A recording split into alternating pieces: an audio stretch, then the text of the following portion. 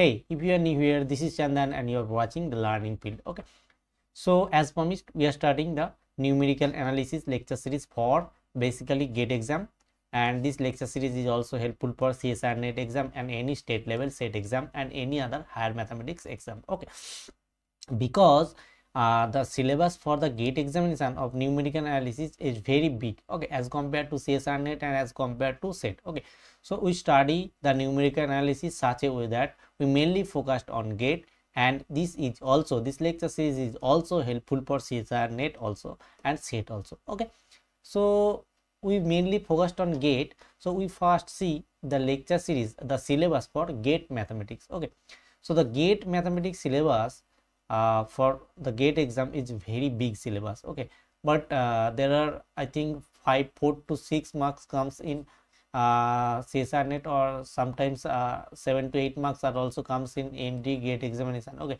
so 4 to 6 marks means the weightage of numerical analysis in the GATE exam is very big. Okay, because GATE exam is an 100 marks exam and the qualifying marks or cutoff marks is 25 to 30 marks. Okay, so in between 25 to 30 marks, in 4 marks or 5 marks is play a very important role, okay, in the exam hall. Okay, so first one is numerical analysis solution, numerical solution of algebraic and transcendental equation. Okay, so in this chapter we have bisection method, secant method, Newton-Raphson method and fixed point iteration method. Okay, now the second chapter is interpolation. Okay, so this is a very important chapter also, interpolation. So in the interpolation, the syllabus are theory of polynomial interpolation, Lagrange interpolation and Newton interpolation, that is Newton forward interpolation, backward interpolation and so on. Okay, number 3 is numerical analysis. Okay,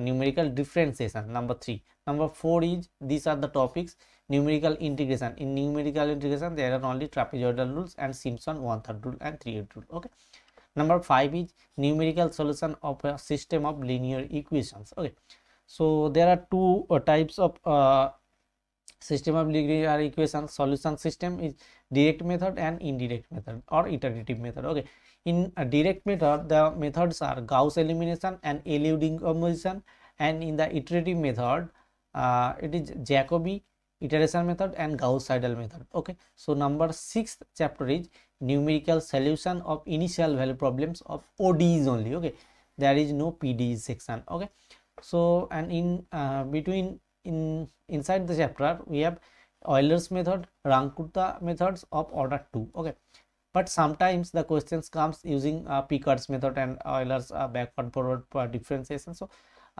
this is the main chapter, so this is the main topics of GATE mathematics. Okay, so the syllabus for the GATE mathematics is this 6th chapter, and the CSIR for the other exams like CSIR NET in between these topics only, and there are no there are no extra topics for any other exams. Okay, so this is very big syllabus for numerical analysis topic, a small topic but a very big syllabus. Okay, so let's start.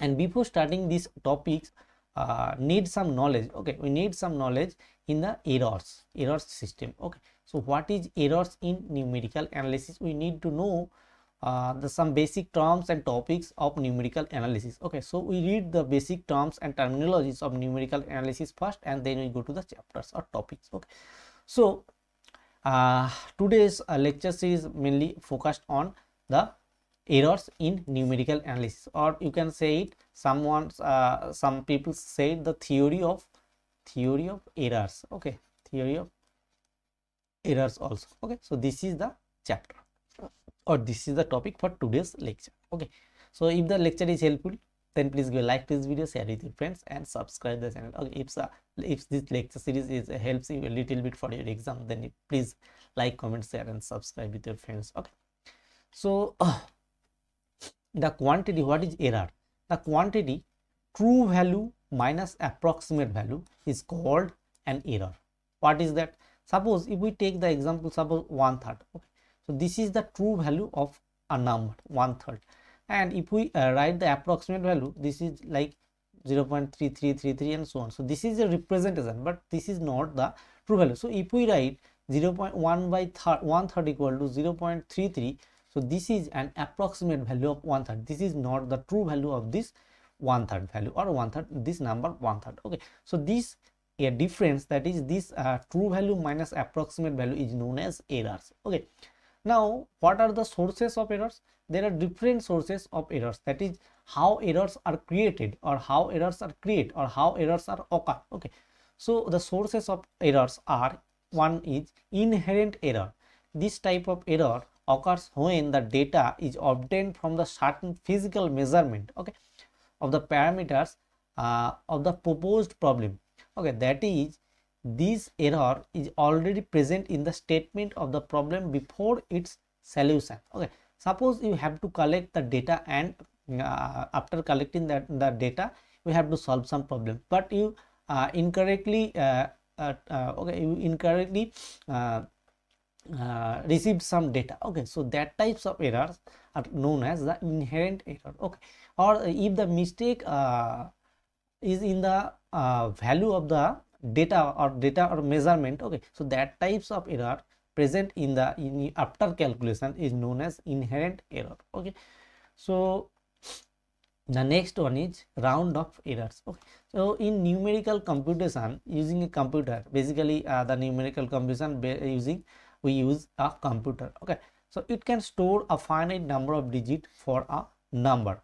For example, like for the value of 1/3, the computer takes the values up to a certain number, that is, this is suppose the representation of 0.1/3. so the computer takes after a certain stage, after some certain digits, after decimal. Okay, so to represent such numbers, some digit must be discarded. Suppose the computer takes 0.3333 10 times. Okay, then the rest digits after the 10th digit after decimal are discarded in the arithmetic computation, so there occurs some error. Okay, so there occurs some error. This type of error is known as rounding of error, or round of errors. Okay, so now let us comes to the number 3, which is truncation error. Okay, which is truncation? What is truncation error?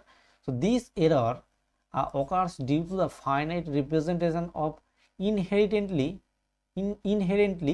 infinite process. Okay, so suppose, for an example, if we take, suppose the series of cos x is this one. So we all know the cos x series for cos x is 1 minus x square by 2 factorial, and so on. Okay, this is an inherently infinite process. Okay, suppose if we calculate for any particular value of x, suppose if we take the first fifth term and calculate the value of cos x, then the rest terms, that is the terms after fifth term or from the sixth term, are not in our computation process. So these types of error occurs when occurs, then we say that when we calculate the value of cos x by taking the first five terms from the series, then in this case the errors occurs, we call these types of errors is truncation errors. Okay, now we go to the 3 types of basically errors. So these are the sources of error. Now we comes to the 3 types of error, basically absolute error, relative error, and percentage error. Okay, so what is absolute error? So let xa be the approximate value of an exact number, suppose xt. This is the true value. True value means this is 1/3 value. If we take the number 1/3, if we take the number 1/5, or if we take the number 1/7, then these values are the true value, and the decimal representation of these values are known as the approximate value if we take some digits after decimal. Okay, so this is the fact. Now it says that then the absolute error represented by delta x, this is equal to modulus of xt minus xa, that is the true value of the number or true value of the quantity and the approximate value of the number or quantity. Okay, so this is the definition of absolute error. Now it is also satisfies there is a condition that absolute error is greater or equal to mod of xt minus xa. Okay, that means what? That means the error value, upper bound of the error value is this one. Okay, delta x, that is the absolute value is the upper value of the error in this case. Okay, now the upper bound of the absolute error is strictly absolute error is less equal to 1/2 into 10 power minus m, where the number is rounded to m decimal places. So this is a very important formula. Okay, sometimes the question comes in based on this formula. Okay, so this is a very important formula. You can note this formula. Okay, so absolute error is equal to 1 by 2 into 10 power minus m. These are very basic formula, but very important formula. Okay, so this is the formula. You can note this one. Okay, now the relative error is denoted by delta x and is defined by delta x equal to delta x del x. This is equal to delta x by mod of xa, or delta x by mod of xt. This xm is xm means what? Approximate value of the number, and this is the true value of the number. Okay, where mod of xa not equal to 0 and mod of xt is not equal to 0. Okay, so in general, so this is the definition of relative error. Okay, relative error. Now in general, the relative error measure the quantity of error and the quantity of measurement. So the relative error is better measurement than the absolute error. So if we calculate some errors in some calculations, then this relative error gives the better result than the absolute error. Okay, so this is the fact. This is says here. Now what is percentage error? The percentage error is measured by delta x into 100%. Sometimes percentage error is called the relative percentage error also. Okay, now there is a very important note. So this is the definition of percentage error. Let us take an example of these three types of error. Before that, there is a note. The note that the relative and the percentage errors are free from unit measurement. Okay, but the absolute error depends on the measuring unit. So this is a simple note only. Okay, now let us take an example first. Find the relative, absolute and percentage error in xa when xa equal to 0.1429 and xt equal to 1 by 7. Okay, so absolute error, this is equal to delta x. We all know that this is equal to mod of xt minus xa. So you just put the values and we get 0.0003 by 7, which is equal to 0.000043. Okay, so rounded up to this is two significant figure. These 4 and 3 are known as significant figure. It comes the definition of significant figure. What is significant figure? We just comes of this definition. Now this just know that this 4 and 3 are the significant digit, first two significant figure, or rounded up to two significant figure. Now relative error. Okay, relative error delta x equal to del x. This is equal to delta x by xt, and since this xt is positive here, therefore there is no need to give the modulus, or there is no need to take the modulus of the true value of the number. Okay, if the number is negative, then we obviously take the modulus of the number for calculating the errors. Okay, so this is equal to 0.00043 by 1 by 7, which is equal to 0.000329, which is approximately 0.0003. Okay, this is the relative error, and now we calculate the percentage error. So percentage error equal to del x into 100%, which is equal to 0.03%. Okay, so this is the example of relative error, absolute error and percentage error.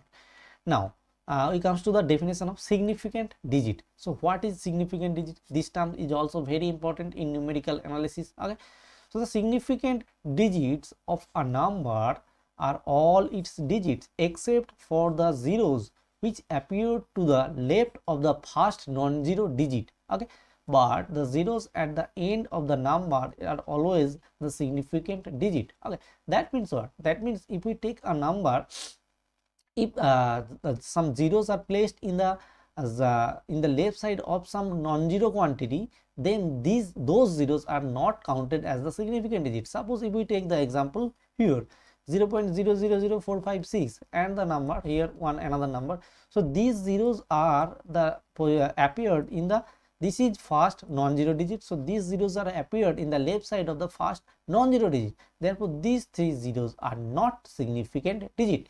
But if the zeros are appeared in the right side of some non-zero quantity or some non-zero digit, then the zeros counted as the significant digit. Okay, so in this number then there are three significant digit, and in this number there are total 8 significant digit. Okay, that means what? That means if zeros appear in the left side of some non-zero quantity of any number, then that zeros are not counted at the, or that zeros are not set the significant digit. Okay, the others number right side of the zero are known as the significant digit, but if the zeros appears in the last of some non-zero, then these zeros are counted as the significant digit. Okay, so this is the definition of significant digit, and there is a theorem related to significant digit and relative error. So the theorem says that number is correct up to n significant figures or significant digits, and the first significant digit is k, then the relative error is less than 1 by k into 10 to the power n minus 1. Okay, so this is a very important theorem.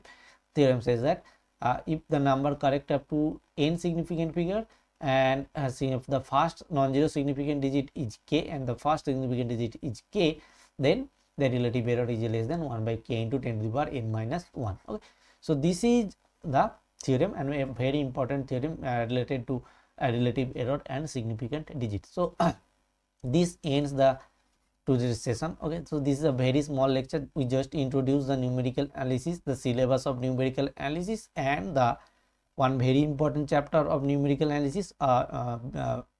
So that is the theory of errors or the errors. Okay, because you have to some knowledge in errors. Okay, so if we not know any or if we don't have any knowledge about the errors, then the numerical analysis is very you can say that it is very tough for someone or for somebody. Okay, so that's why we take these classes, or we discuss these sessions, very small sessions, the theory of errors. Okay, so this is the content for the video. So if the content is helpful, then please give a like to this video, share with your friends, and subscribe the channel. Okay, thank you friends, see you again in the next video. Thank you.